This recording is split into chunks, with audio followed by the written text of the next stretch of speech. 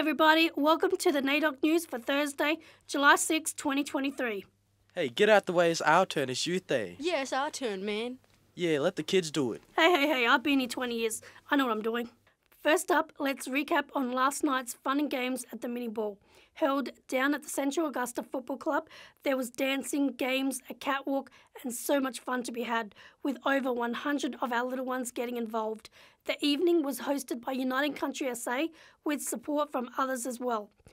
All the kids had dinner and a fruit station, and just before they left, were given one of these amazing NAIDOC biscuits.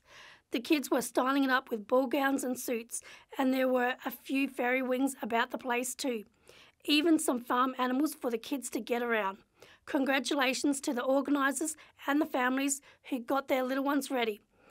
I would say the future's not just looking bright, it's looking fly.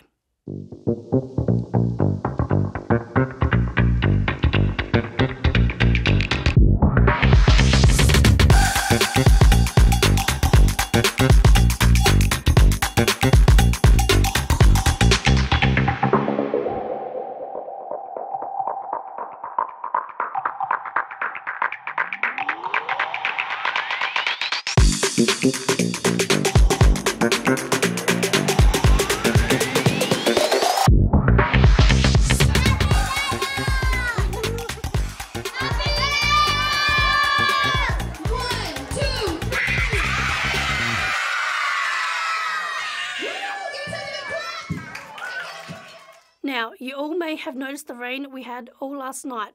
Our team woke up this morning a bit worried that it would dampen our Youth Day celebrations, but it didn't. Youth Day was a sea of students and teachers down at Central Oval taking part in games and activities. Dre was down at Central Oval to cover all the action. All right, here we are here at Youth Day. Absolutely amazing day. It's going to be happening. Hey guys, it's Twala. Ezekiel. And we're here from the Straight Up Mob today. We're here at the Youth Day at Central Oval for NAIDOC Week. Here, there's a great opportunity for youth to enjoy culture, do events and just have a great time in general.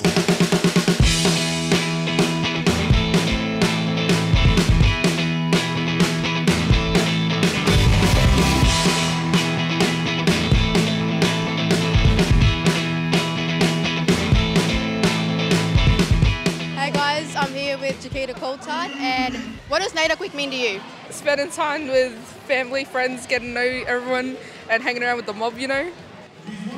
As an Aboriginal person, how does it feel to be here at Youth Day and celebrating culture? Yeah, it's a lot of fun, you know, to hang around with these mob a lot. Yeah, come down here, have some fun. How do you feel about not being at school at the moment? Oh, hell yeah. It's fun. Don't need school. No. Cut the cameras.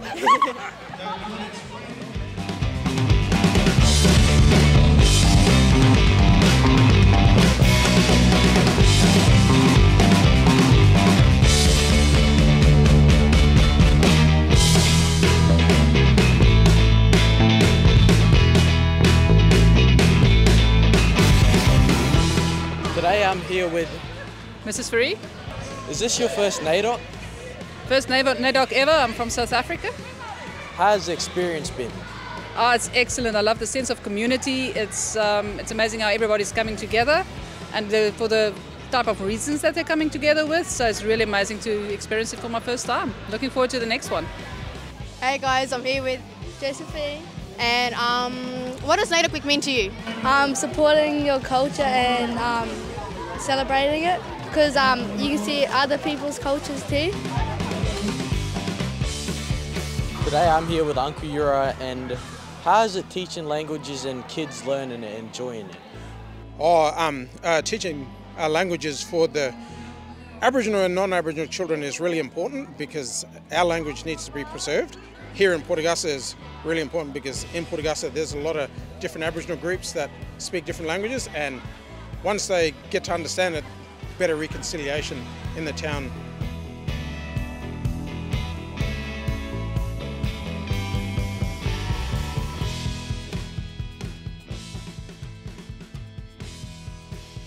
So today I'm here with Kyle. And how is it getting out of school for Youth Day? It's really exciting, you know, you get to see different cultures, learning about different stuff. So did you go to any other events this week? Yeah, I got to go down to Culture Day at Gladstone Square. You like any of the dances? Yeah, I like the Dusty Feet Mob dances and the Torres Strait dances.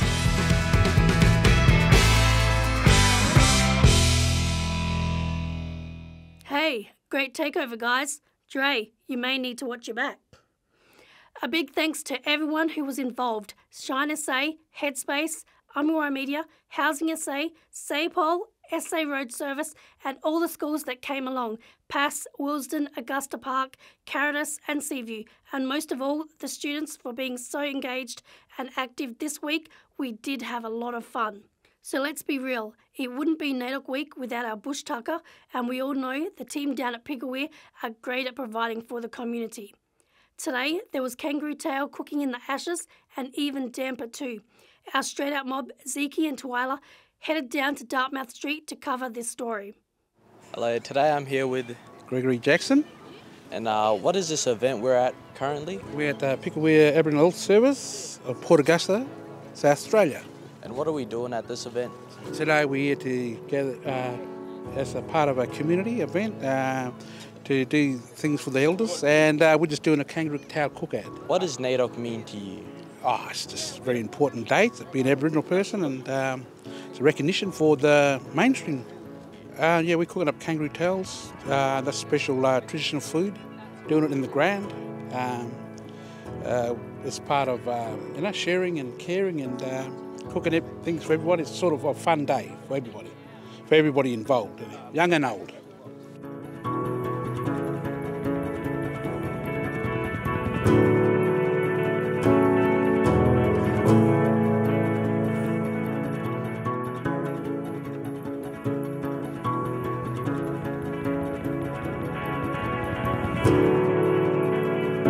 Hey, I'm here with Kerwin. And why are we here today, and what is it all about, and what are we doing? Actually, we're doing a kangaroo in the ashes today with the damper as well too. So today we're trying to get everyone here at the Pigawee Health Centre, give a little bit of promotion for us as well too. So we've got most of the elders and we've got kids here as well too to do a little cook-off as well too. So they do their own tails as well too. So it turned out all right. Oh man, that looks incredible. Smile for the camera, girls. And what does NAIDOC Week mean to you? NAIDOC Week is actually what it means to me, how family get together and how other different groups combine together. And what is your favourite event so far? Mine so far actually is cooking a kangaroo tail because it's actually nice and toasty.